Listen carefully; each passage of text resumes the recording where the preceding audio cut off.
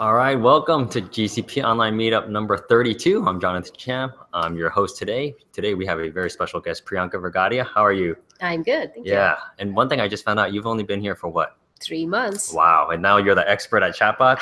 That deserves a fist pump right here. That's good. Yay. That's really Yeah. impressive. So yeah, Priyanka's been around, for only a couple months, but she's been telling us all about chatbots and how chatbots have been improving and automating a lot of the a lot of the activities for her customers. So yeah, tell us a little more. Yeah, sure. So I am customer engineer here at Google. So just a little introduction about myself. I do have some background in IVRs and technologies like interactive voice response, and that's why chatbots do sit in my have a special place in my heart. There we go. So as soon as I joined Google, I realized that we acquired this company called API.ai, which we have renamed to Dialogflow now. I got my hands around it, and my customers were talking about how we can improve their experience.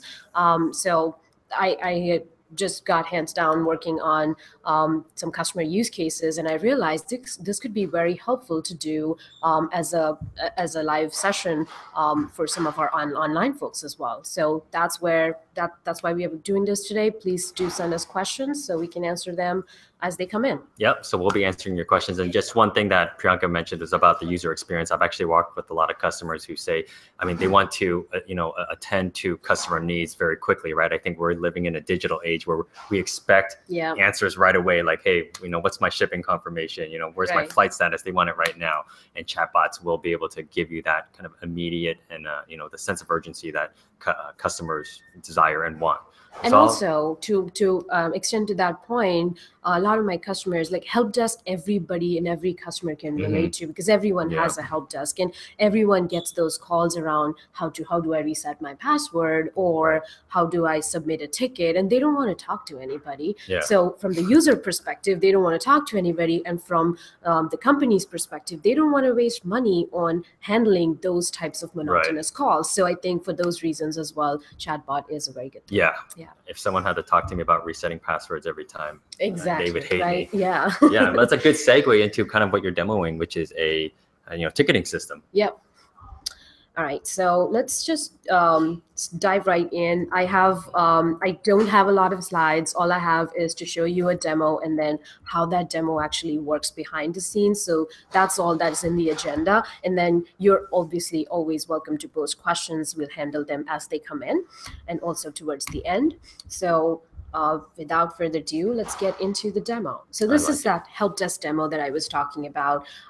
You could put your you could actually integrate it with your web chat interface or your mobile website interface.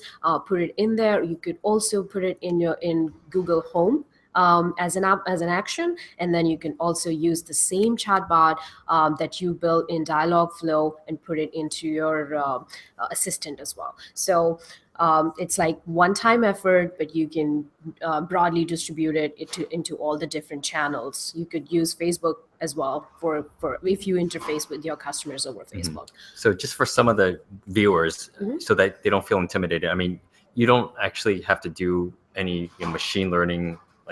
You're not doing any mathematical algorithms and things like that to do this. I'm glad you asked that question. No, you're not. So, and I'm going to show you in Dialogflow, it automatically learns. So all you're doing is basically providing it couple different utterances of what a user can say. And then the software would basically learn on its own over time as to what requests it gets. And then it modifies itself over time. There is also a training component to it, so you can train it with the requests and responses that you could get. Great. I guess we'll walk through that in a little bit. Yep. All right, so let's try to test this thing. I would like to submit a ticket, and then it should respond back saying, all right, give me your name so I can put your ticket in, and then I can say, all right, my name is, I'm just making up some name. And then it will say, okay, thank you, John. So it's smart enough to understand that this was John, and then now describe the ticket for me. And then I can say, all right, my phone screen is broken. Can you help me with that? And then it should respond back saying, I have logged your ticket in.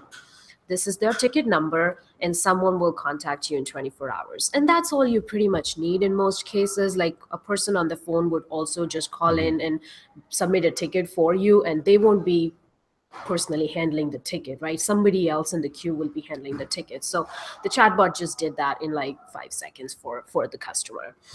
Now you take that, now you can see what happens behind the scenes. So I have a data store behind the scenes, which is a database, NoSQL database, and it's basically sending that data into the database and saving it. So my phone screen is broken. This is John. This was the ticket number. What is it using to send into data store?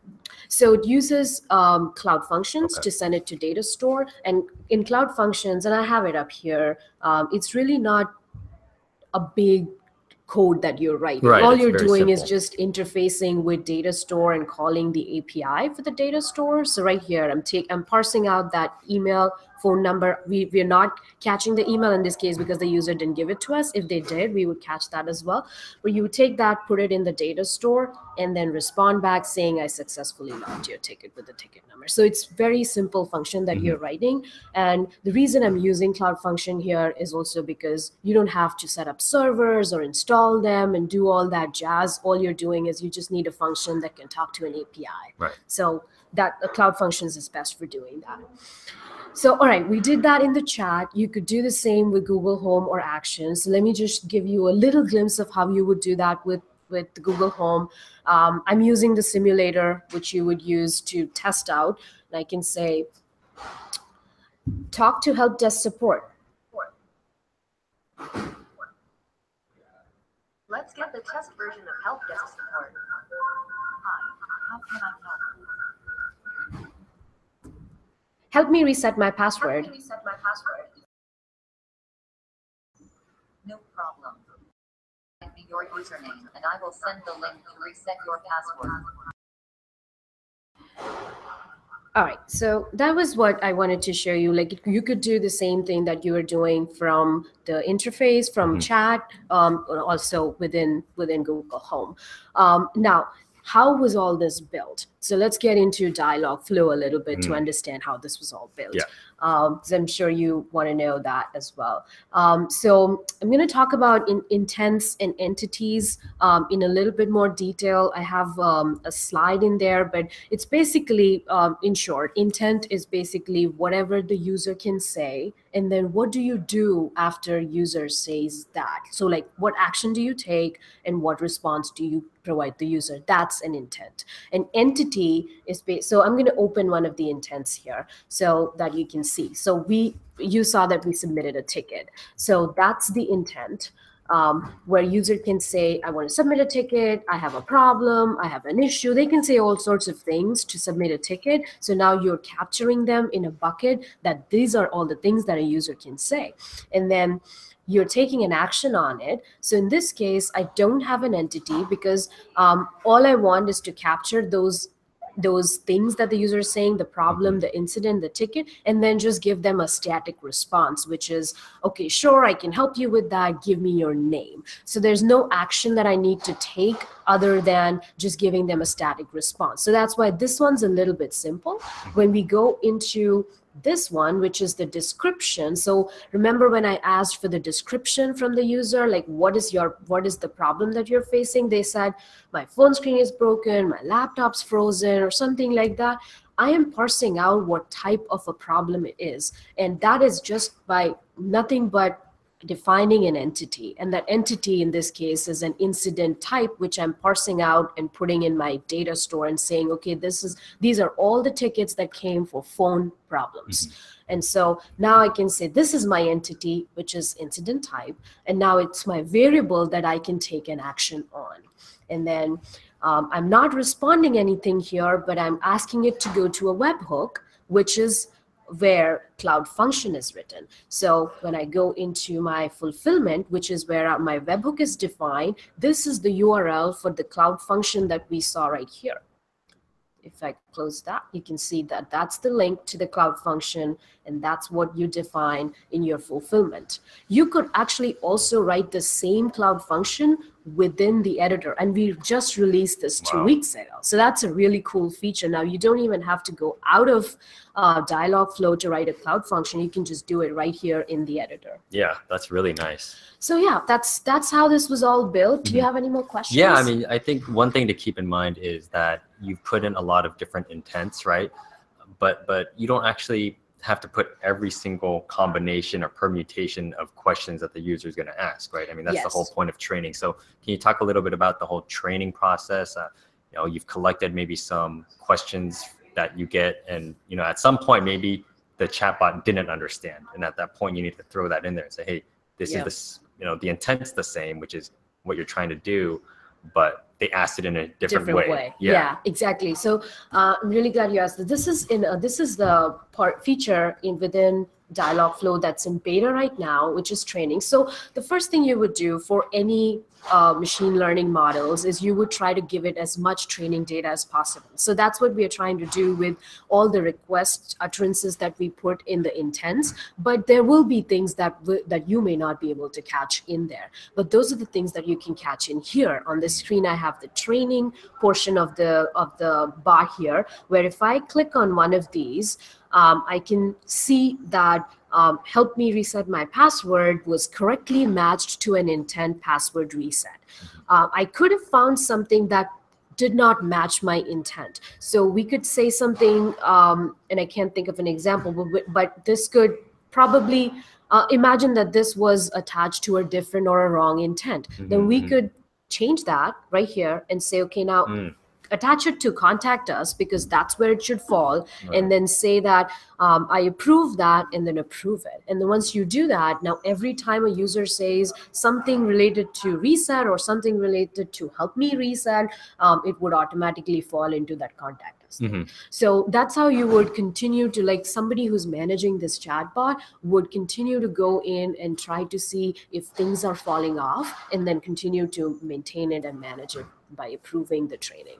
So the chatbot captures all the history, and then can you show like how you actually do training? Is it you just kind of, you have all this training data and then you push the train button? Yeah, let me do this. So let's see. So I have, say I say this one and I change that, and I change it to, I'm going to keep it the same and just say approve, and then say approve. And then once it does that, now see the training has started. It's starting to train, and you can see the gear icon moving here. Got it. And then once it's done, it's going to say the model is trained, and now it's going to start. And you can test it right here as well. You can test the same phrase here, and it'll start to take it again. Very nice, very nice. And then can you talk a little bit about the different integrations that we have? I feel like Dialogflow, one of the benefits is there's a lot of different integrations. Yeah. So there is, the point that I made earlier about I have the web demo version, and then I also have the assistant that's enabled. So you're basically building it once, but you can now deploy it by just toggling this switch and say, I want to deploy this on Facebook Messenger as well. And all you do is that, and then you verify your token for access to Facebook, and off you go. And it's enabled for Facebook as well. And then similarly for Slack, Twilio, if you use Skype, we have some really cool integrations done with Skype as well. I think one of our customers has used this for like controlling their refrigerators. Oh, wow. Yeah, it's a very cool use case. And so, yeah, you can, these are all the options that you can connect it to and just write the code once. So that's a cool part. Right. Yeah. So yeah, that seems like it's part of the fulfillment process. You know, you covered intent, and maybe at a high level, intent is, what are you trying to do, right? Like, what's the goal? Maybe you want to reset a password. Maybe you want to order something. Maybe you want to contact support. Yeah. Talk a little bit about the entities. Like, how do entities fall into the intent? Are they entities or just things that you want Dialogflow to capture from the sentence, right? Right. So entities are things. So let me actually give you a simpler example so it makes a little more sense. So in this particular example, I have a weather forecasting application, right? So this is much easier to understand. You say weather forecast in San Francisco tomorrow. So the user is interested in San Francisco city and tomorrow. is the time frame. So those are my two entities. Entity is anything that you want to take an action on. So I want to take an action on the city, so I can take this city and plug it into my API and get a response for it. So, and then same for tomorrow. I could get a request for today, and then I would take that, parse it into a date, and then give it to my API, and that would respond back. So anything you want to take an action on. The one thing I would also touch here that you didn't ask, Jonathan, is context. Context is very important as well. So this is actually a biggest differentiator for Dialogflow in general. So in this case, I can say, a user can say, weather forecast in San Francisco tomorrow, and then it would respond back with that weather. And then following up, I can say, oh, how about today? And then it would know that I'm still talking about San Francisco. So you can set that context. And the way you do that is, again, going back into Dialogflow, and then I can show you one of the intents that has context. So when I'm doing description, remember, it remembers the name, email, and phone number from my previous intent. And all you do is just connect them together, and it will remember the context. So that was, in short, how you would do it. That's really good. So it seems like you can make some very complex conversations. It's not just question, answer. It's more like question, answer, follow-up question, Follow-ups. answer, follow-up, even more follow-ups. Yeah. And that's where context comes in. Exactly, and that's where the whole natural language processing within the engine and the machine learning also comes into picture as well. So, and it's learning over time. Yeah, no, that's really interesting. So let's see, we have a couple questions. Let's talk about, all right, what are some drawbacks of, I think, this is a meetup, so we try to talk about the great things about Dialogflow. What are some drawbacks with Dialogflow? I would say it's a product that's obviously constantly evolving, as we say in machine learning, is all constantly obviously evolving and evolving. So that's one thing that I would say. We are very open to feedbacks and learning from, and it's also a space that's evolving itself in itself, like chatbots in general. So we are learning through the experiences.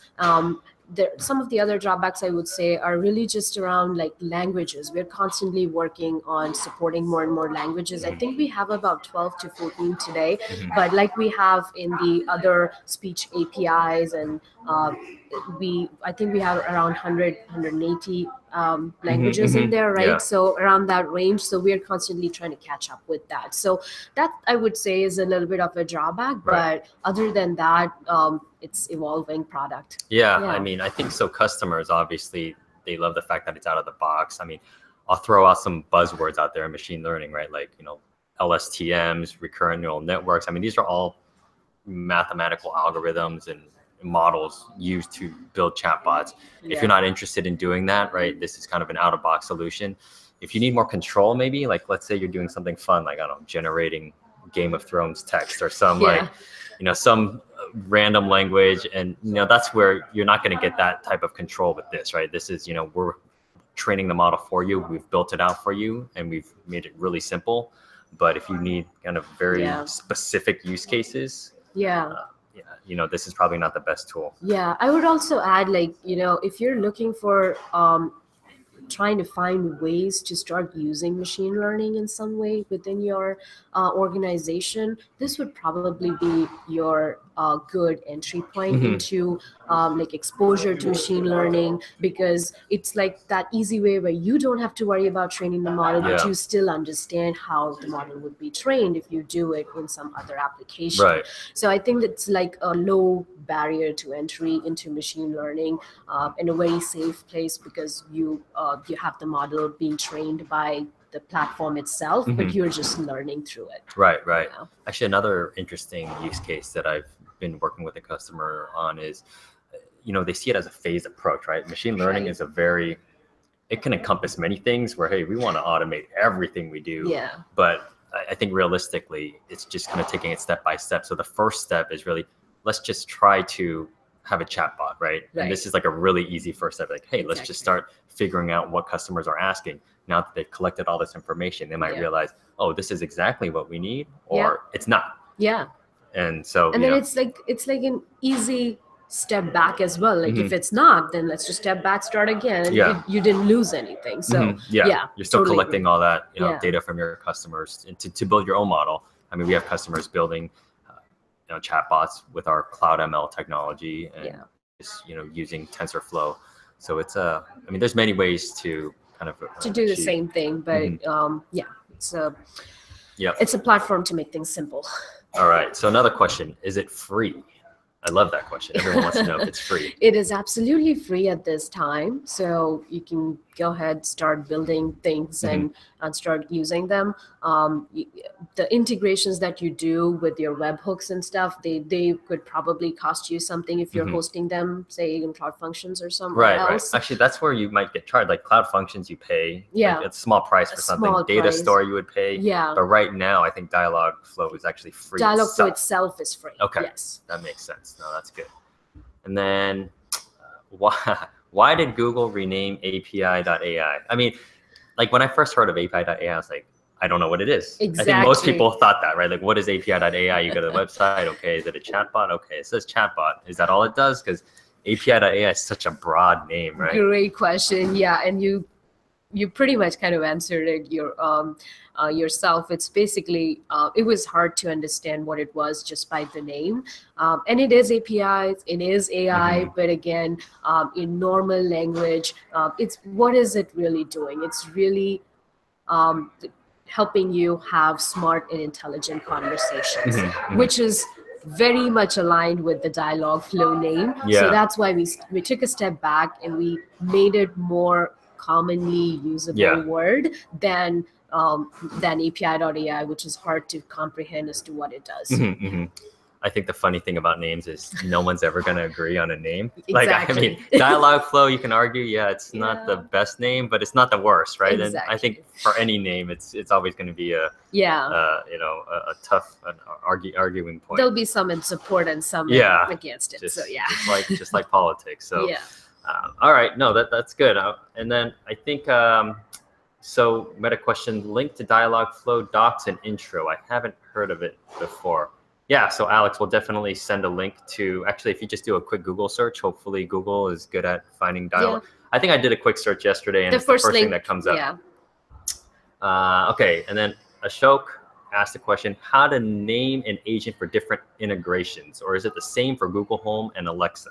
It's the same for everything. So all the integrations you have, you will name the agent the same. So there's only going to be one agent, and then the integration, you just enable the integration to be available for all the different platforms, but you're only writing the agent once. Right. So it would be very complex if you had to create a different agent for different integrations. So basically one agent encompasses all the different touch integration points. points. Okay. Yeah, great. And then let's see here. All right. Well, look, I don't see any more. I mean, that was a lot of questions. So I think that's it. Definitely subscribe to the channel. If you have any topics you'd like to discuss, throw it in the comments. Priyanka, thank you so much for your time. That was fascinating. I mean, I'm going to build a chatbot just to talk to me because I don't have many friends. You should do that then. But I can talk to you. All right, that's true. That's true. Anyway, thank you so much. Tune in next time. I think our next topic in 2 days is actually on Terraform, which is super cool as well. Automating deployments with Terraform on Google Cloud Platform. And all right. Thank you very much. Thank you for having me. Yes, thank you, everyone. of course. Bye.